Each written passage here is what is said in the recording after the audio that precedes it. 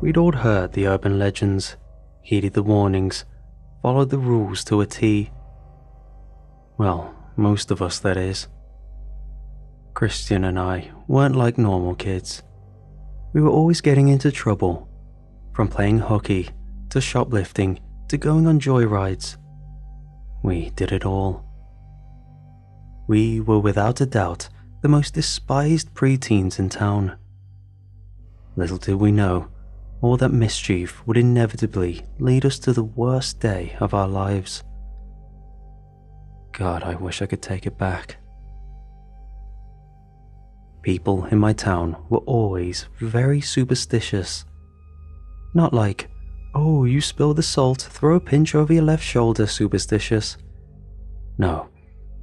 Something happened here a long time ago. Something sinister. Something that still bears its burden on the townsfolk half a century later. You see, back in the 70s, kids started going missing. The disappearances always occurred at night. Always. And always in the same fashion. Parents would lock their homes down tighter than Fort Knox, only to find the front door hanging wide open the following morning. The kidnappings were beginning to pile up at the same time that nightly reports of an ice cream truck circling neighborhoods began to flood into the police station. Every time the authorities were called, the truck would be gone when they arrived, no matter the response time. The strange thing was, we didn't have an ice cream truck in the 70s. Hell, we still don't. This has always been the kind of place where everyone knows everyone, and none of the families in town have ever owned an ice cream truck.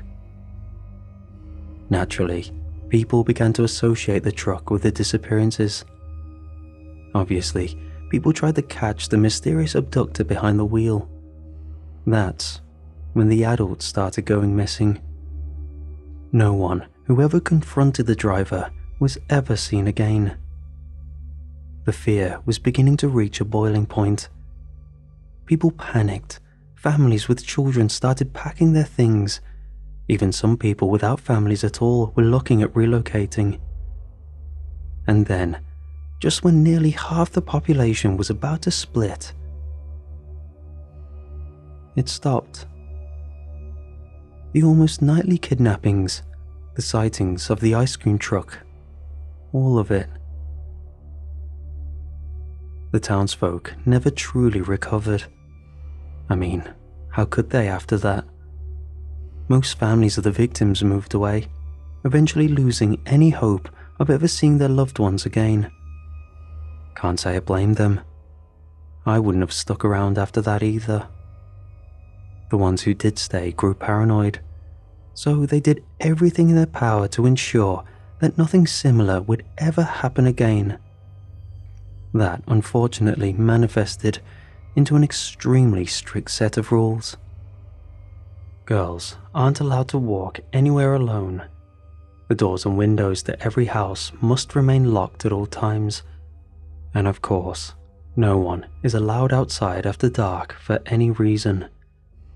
The town shuts down well before sundown as a not-so-subtle reminder. Growing up, I always thought the stories were nonsense.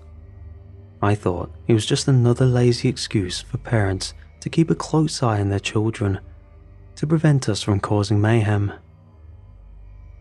I should have listened.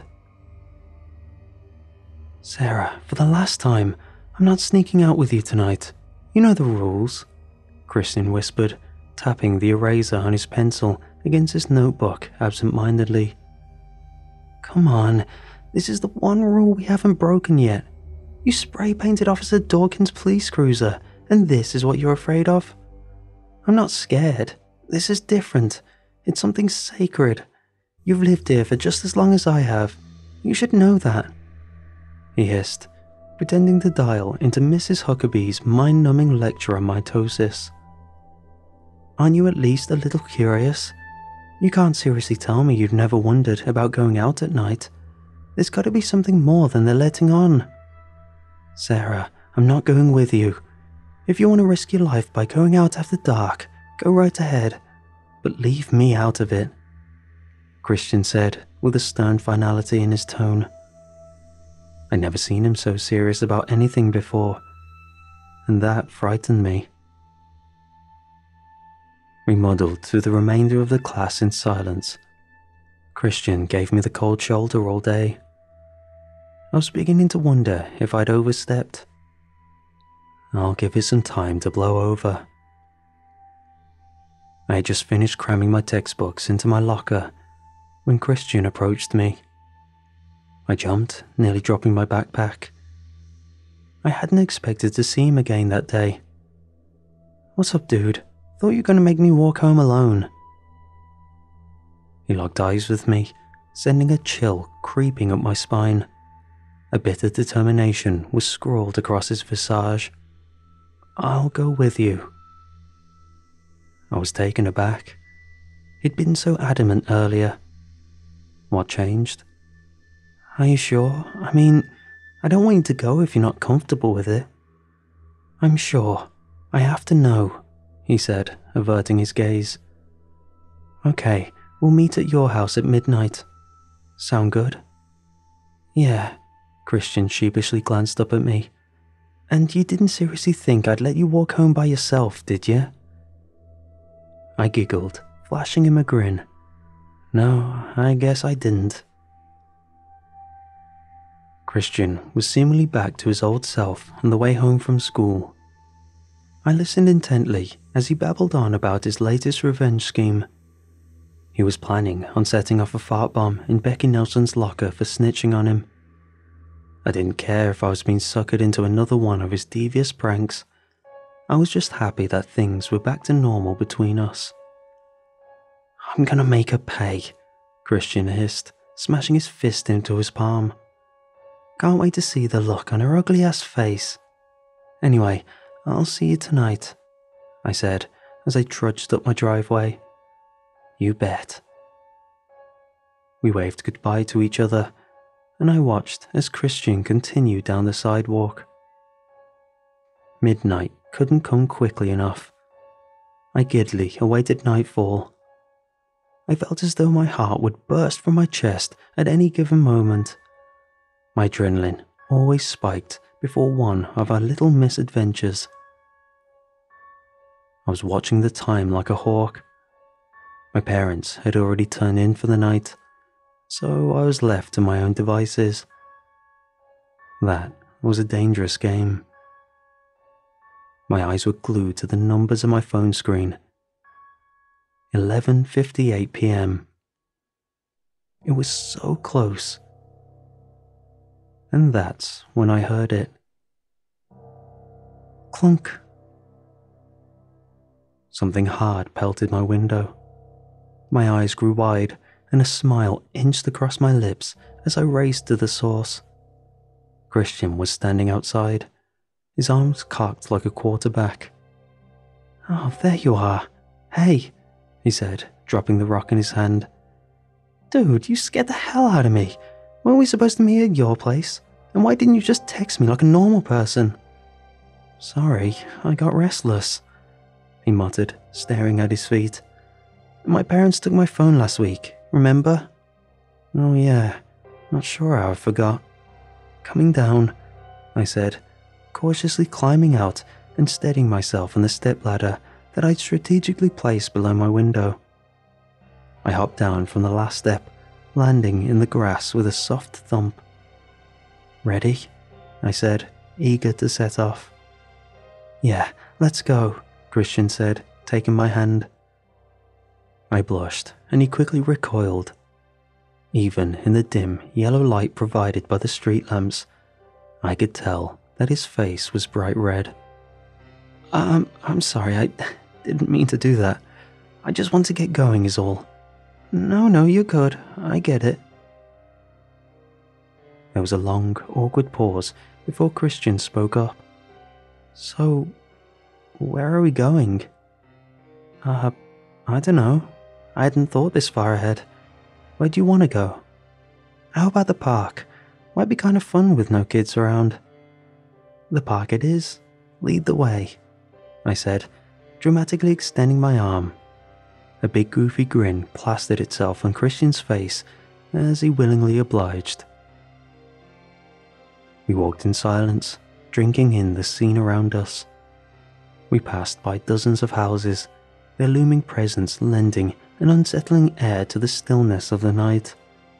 The faint light cast an eerie glow that glinted off their windows, making my blood run cold. Another strange thing I noticed was that it was deathly quiet. The only sounds we heard were our own light footfalls against the pavement and the blood rushing in our ears. There were no noises from creatures of the night, no bugs, no frogs, nothing. We couldn't even hear any crickets chirping, and that sent a chill down my spine. I was sweating bullets by the time we arrived at the playground. Christian looked unfazed, but I highly suspected that he was putting on a front. Don't get me wrong, Christian was one tough cookie, but truth be told, I was the braver of the two of us. Usually, if I was feeling on edge, he'd be 10 times worse off. We plopped down on adjacent swings. I cringed as the rusted metal swing set creaked and groaned under our weight. Even though we were alone, I couldn't shake the feeling that we were being watched, like something sinister knew we were there. I shuddered at the thought that something evil might be lurking in the darkness, waiting for the perfect moment to strike. I told myself that I was freaking out over nothing, but I couldn't stop intermittently peeking into the shadow-veiled trees behind us. I was seriously beginning to regret leaving the safety of my home.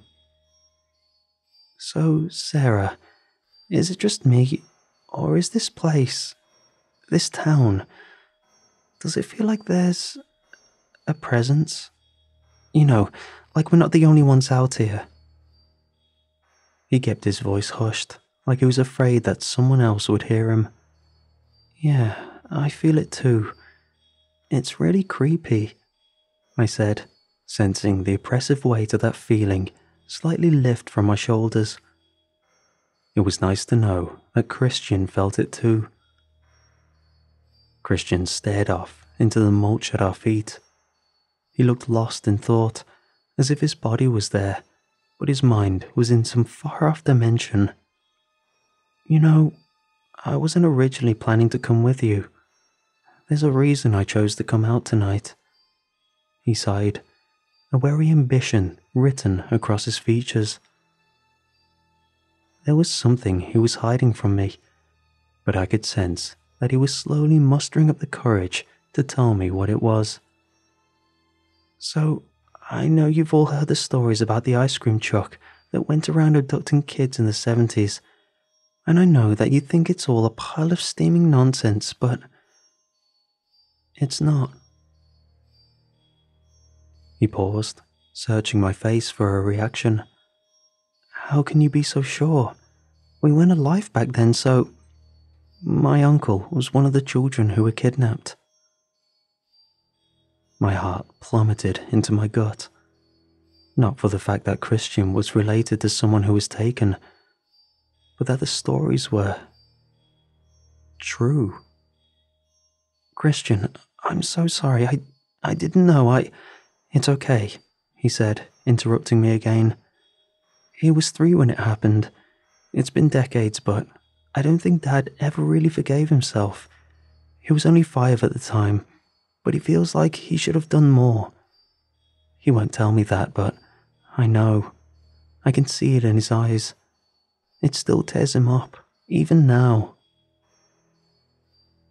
A tear began to trickle down Christian's cheek, but he quickly swiped it away. I know it's stupid of me, but I just had to know if it was true, if that thing was still around. I was honestly sort of hoping that it would be. I know I don't stand much of a chance at killing whoever's behind it, but this might help a bit, right? He cracked a smile and flashed a sharp, black switchblade. Yeah, I think that would help your chances a bit, I chuckled. You know I wouldn't let you fight alone either. Hate to burst your bubble though. I don't think we'll run into that thing tonight. Yeah, you're probably right, Christian said, standing from his swing. Let's go home. Works for me. I've seen enough. I joined him, and we began to make our way back towards our houses. We'd only made it to the street when I heard it. A jingle. The sound sliced through the silence like a rusty knife. It was slow, melodic, but something about it was wrong. Christian and I glanced at each other, eyes wide as saucers. My heart thumped furiously against my chest as it grew closer. It blared the tune of London Bridge is Falling Down, intertwined with the sound of a jack-in-the-box cranking up, sending waves of panic rippling through me at every interval. And then it slowly rolled into view. A white truck rounded the corner to the street we were standing on. A comically large pink ice cream cone was perched atop it, facing the sky like a rocket ready for liftoff. The windows were tinted to the point that I couldn't see who or what was behind the wheel. I wanted to run, to scream, to hide, anything. But I was paralyzed with fear. The truck crept closer and closer. Dread seeped into my bones. I didn't know what to do. Eventually, it passed. I gawked at it, drinking in all the different selections pasted on the side. And then it stopped, directly in front of us. The music cut out, bathing the night in that all-encompassing silence. My breath hitched in my throat, waiting for something to happen. Without warning, the back doors of the ice cream truck swung open. I looked at Christian. His horrified expression had melted into one of curiosity. He began to make his way toward the open truck. His legs moved like they had a mind of their own, dragging himself closer and closer. To this day, I don't know why, but I didn't even try to stop him. No. I joined him. I can't explain it, but there was something alluring about that truck, something that effortlessly took hold of me and pulled me in, and I was powerless to stop it. We both tentatively walked closer, coming to a halt directly behind it. I peered inside, my mouth agape. It was spotless. A sparkling white interior with rows upon rows of freezers shined inside. It boasted every flavor of ice cream you could imagine. At that moment, I wanted nothing more than to step into the back of that truck and try every variation of ice cream it had to offer. Nothing bad would happen. It was just an ice cream truck after all. Christian stepped in before I could react. He turned back to me, outstretching a hand to hoist me up. I didn't even have a chance to take it. The door suddenly slammed shut, locking Christian inside. I'll never forget the look of abject fear on his face in that split second before the doors closed. I was ripped from my stupor as the ice cream truck floored it down the road. Its tires squealed as it went, leaving me standing alone under a street lamp.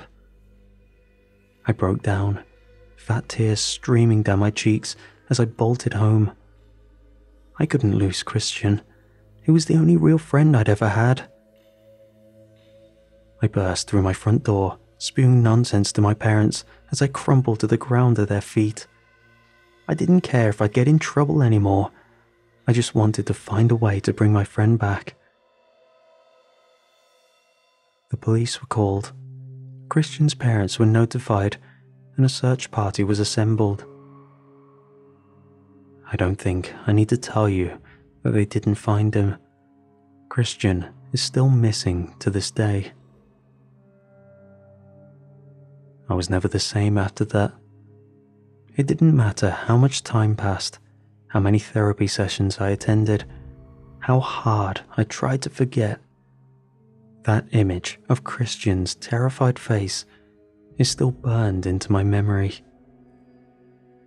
But there's something that chills me even more than that look of pure dread scrawled across my best friend's countenance. Something that I still can't comprehend. When I peered into the back of that ice cream truck, there was no one behind the wheel. So, why am I telling you this? Why now? Well, my son went missing last night. I awoke with a start next to my snoring husband. A sinking pit of dread sank into my stomach when that horrible tune met my ears. London Bridge is falling down. I raced to the front door. It was wide open. I watched helplessly as my baby boy climbed into the back of that truck. I couldn't even scream. I was rooted in fear, just like I had been on that night 2 decades ago. A surge of panic coursed through my veins like venom. Because, as the ice cream truck sped away with my child, I noticed that the window was rolled down.